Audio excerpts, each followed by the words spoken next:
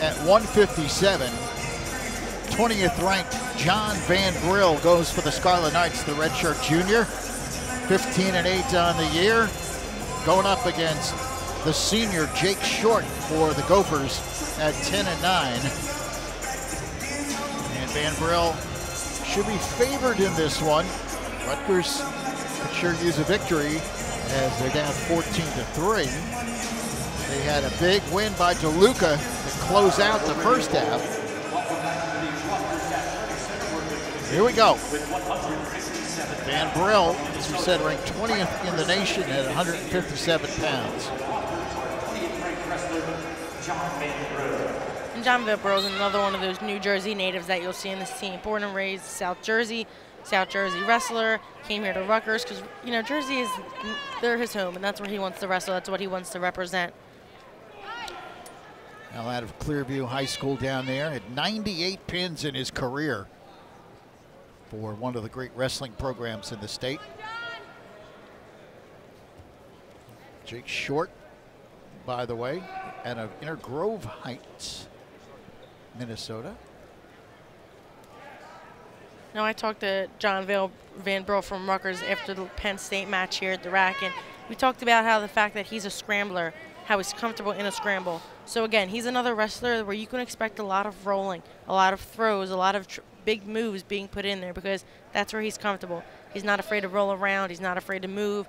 And he's the type where he's going to continue to roll and he's going to continue to scramble until he feels that he's in a position where he can take control and he can become offensive.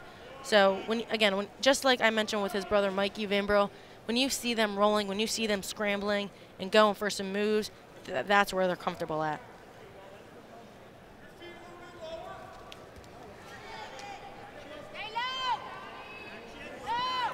Now the crowd was real loud after that last win from DeLuca, but they've settled back in their seats after intermission. Not hearing much from them right now. Well, they're digesting their hot dogs and popcorn, whatever. Hot dog sounds pretty good right now. Yeah, they're waiting for Van Brill to give them something to get excited about. Absolutely. A minute 15 remaining here in period 1. Pretty slow start to this match as well, but Jake Short able to get the single leg, looking to get Van Brill on the mat right now.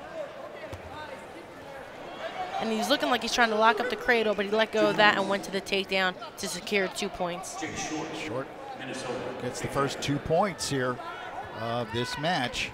Again, you see Short being very aggressive and very offensive. He's working to get Van Brill on his back. He's looking for those moves. I saw him looking for a cradle a few times right there. He's looking to get him on his back. He wants to get some near fall points in.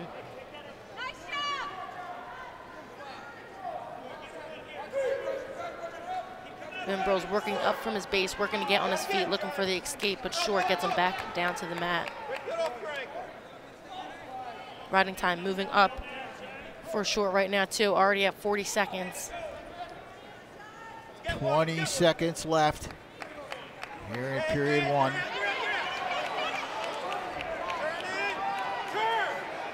Ref has not called the escape yet because it looked like Van Brill was trying to headhunt, so he wasn't neutral in a neutral position yet.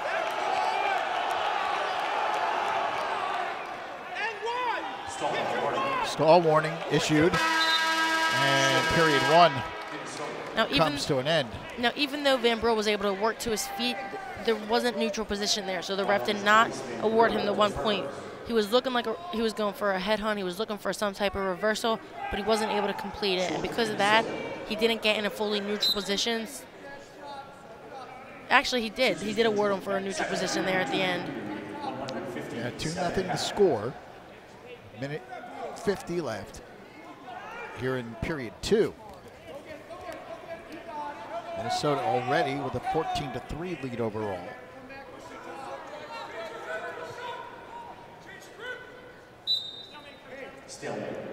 Stalemate is called.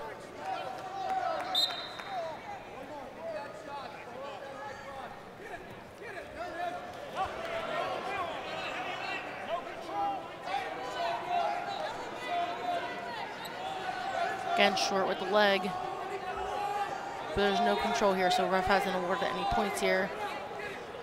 And there, like we see there's where I mentioned those big throws, those big rolls, these big scrambles. This is where Van Brill's comfortable. These are the positions that he likes to be in.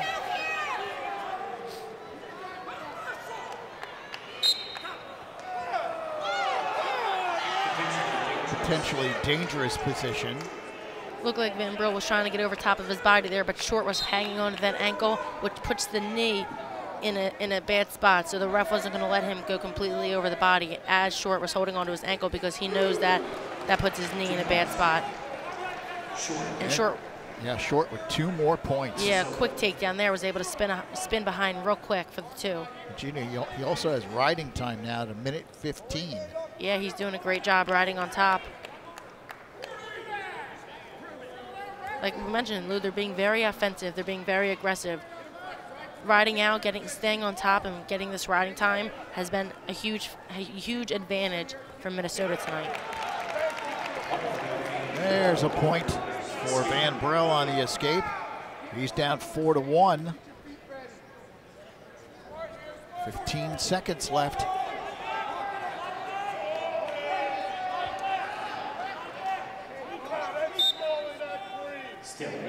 And stalemate called with 6.9 remaining here in period 2.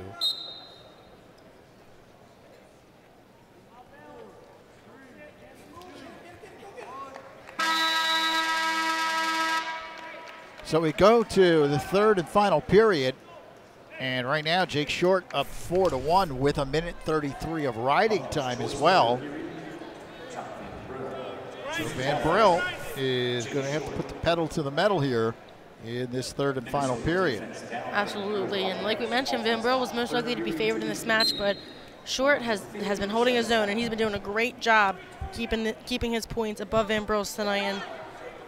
And again, like we mentioned, riding time is in his favor with 1:20 seconds, so it's moving down right now with Van Brill on top, but if he can get that escape within another 15 seconds, the riding time is going to stay in his favor. 1:35 left in the 3rd period.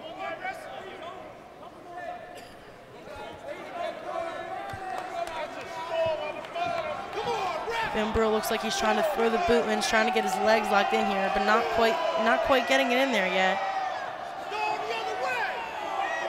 Now riding time is down to 47 seconds for Short, so Van Brill was able to ride him out in time and make riding time not a factor. We're down to 1 minute left here in this 3rd and final period. Now you hear the fans looking for a stall call on Short, who's on bottom right now, but it looks like he's trying to make his way to a base and work his way up. So I don't think the ref is going to go ahead and give that stall call while he's on his knees. If he was flat on his stomach, then the ref would have went ahead and gave him the stall call. But because he was on a base, because he was on his knees and potentially working his way up for the escape, the ref's not going to call the stall there.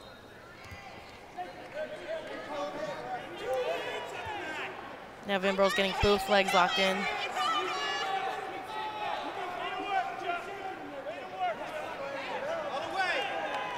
.35 seconds left. Now the ref went ahead and gave him that stall call because he doesn't feel like he's doing enough on bottom. He feels like he needs to be working his way up. He feels like Van Brill's doing all the movement on top. So he went ahead and awarded that stall call. So he gets the point. It's 4-2, but he's down by 2. He still needs to pull something out here over the next 15 seconds to tie this match up. And he's going to go ahead and stay in the stall position because if he gets one more stall, all he's giving up is another point. And there he goes, gives up one more point, but with 2 seconds left, he was able to give up that 1 point. 4-3, and that's it. Quiet crowd here at the rack. Jake Short defeats John Van Brill 4-3.